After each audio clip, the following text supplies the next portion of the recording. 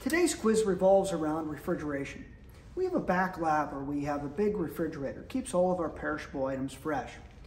This is a very small room and all the doors remain closed. However, one day, our lab technician accidentally left the refrigerator door open, and the refrigerator just kept running and running and running. Our question for today is, what happens to the temperature of the room? I'll hold it up now. Here's what our question looks like.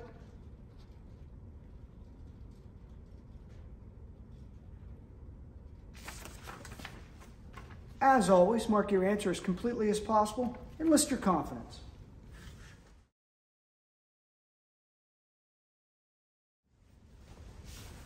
Typical responses that we get from students are really one of two. The first one is, it's going to cool down the room. And this one makes sense. Anyone who's opened up a refrigerator door, you can feel the cold air rushing down to your feet. So that makes sense. The room should get cooler.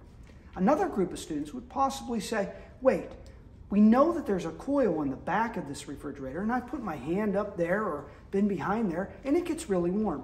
So it's going to match the amount of cool and the amount of heat, and it's going to be a wash. The temperature of the room would stay the same. Those are the two typical responses that we get from students.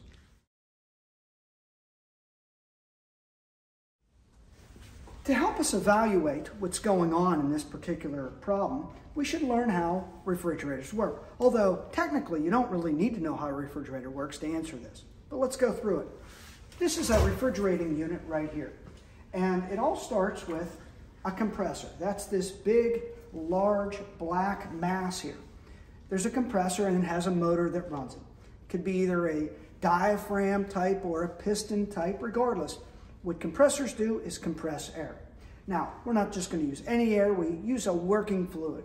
And boy, there's a bunch of different working fluids that you could use. You could use ether, ammonia, CFCs, whatever you'd like.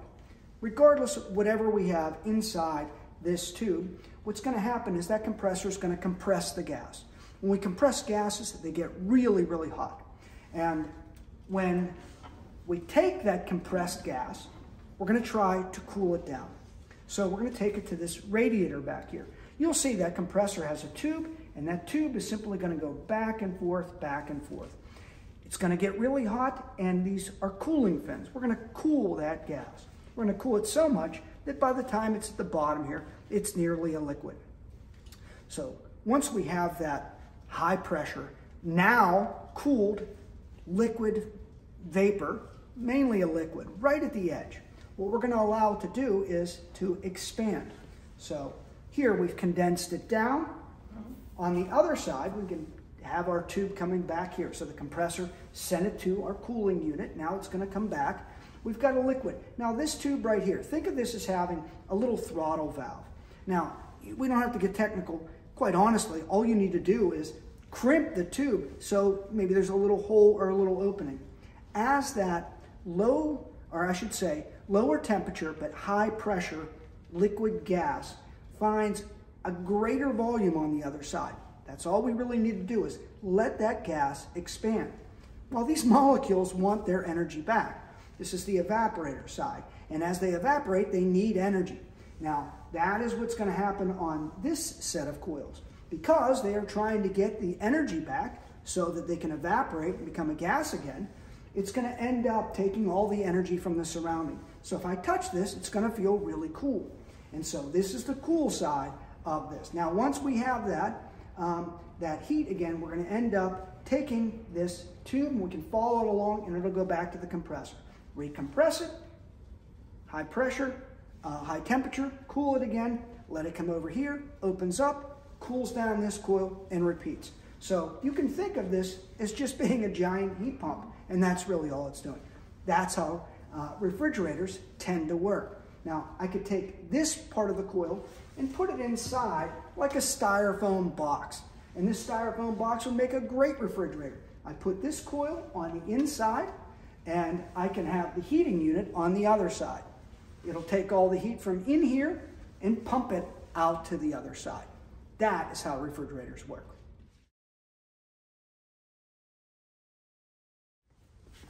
Now that students have a working knowledge of the refrigerator, we can get back to the problem at hand. That is, what happens to the temperature of the room. most of our students are going to say, oh, we were correct. As much heat as we're pulling from the one end of this compressing unit, it's going to push it out the other end. And therefore, the amount of heat that's absorbed will exactly equal the amount of heat that goes out the other side.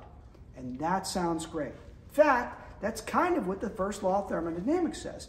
You can't create nor destroy energy. It can only be transferred from one system to the other or within a system. But then there's the second law of thermodynamics. See, look, in order to get this motor to work, something has to do work. I could have like a hand crank on this, and I can use a lot of my own energy to get this motor to start pumping energy or heat from one side to the other. But my body is going to get very warm. It's going to warm up the whole room. Anyone who's ever been to a gym, you realize how hot it gets when people are working out. We're not going to do that. Instead, we're going to use the motor. And this motor is going to require us to plug into an outlet. And when I do that, I have a power meter. It's measured in watts. When I plug this in, I can see that it needs a lot of power. We'll just say 330 to get this thing started. That's how much energy just to get the heat pump to work. And very quickly you can start to feel that that gets cool on one end and we'll have heat kicked out the other end. But that's energy that we didn't have in the room before that we now do. And that's the bummer of the second law of thermodynamics. We're always going to lose. Another way to think of this is, if I were to plug in an old space heater, and this one's really old and I can set it at just one coil, it can also use 335 watts. Now, every bit of that goes into heat. But so does all of the energy that a motor is going to be using with all its inefficiencies, all the working parts, friction, and so on. We're going to generate a tremendous amount of heat. And that should tell us what's really going to happen in the room. The overall room heats up because we are adding energy. You don't even have to know how the refrigerator works. All you need to know is the room now is getting 335 watts of energy pumped into it. And that's eventually going to end up warming up the room. All right, that's your quiz for today.